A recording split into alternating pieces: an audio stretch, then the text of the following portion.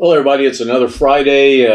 Told you I'd get back to you. We had a big surge in COVID cases, which I'll talk about in a moment. We also had an unfortunate occurrence on Martin Luther King Day, where there was a neighborhood ruckus that went on. We don't know really what the details were, but in a neighborhood near Florida Tech, there were several shots fired, and two of them ended up damaging vehicles that belonged to students. So didn't involve any Florida Tech people. Nobody was hurt.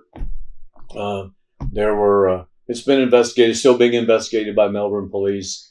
Luckily, none of our students or faculty or staff were affected, but it's still a little scary. But it was a neighboring area, and unfortunately, we all live in this kind of environment at this point in time.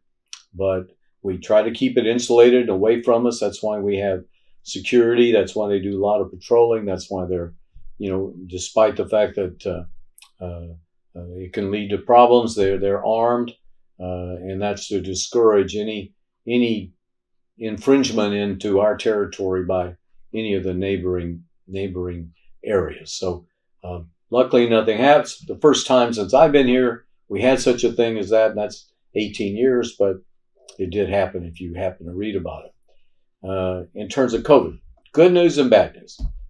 And the good news is it's still the cases of Omicron are still very mild. It is similar to not even a bad cold, similar to a cold. Last week we had an all-time high of COVID-19 cases. We had, I think, 167. Today we're down a factor of 3 or so. We're in the 60s of students, staff, and faculty. So it's dropping rapidly. I think it'll disappear from our campus in a few weeks. Hopefully, it'll keep going down at least a factor of 2 every week. Takes a while to get rid of it completely, and the good news is the illnesses that have developed of the people that have received COVID-19 have not been severe at all. The Omicron is not as severe. In fact, even for individuals with conditions or aged or whatever, the probability that they would actually perish is greater from most of the flus than it is from Omicron. So doesn't mean you want it.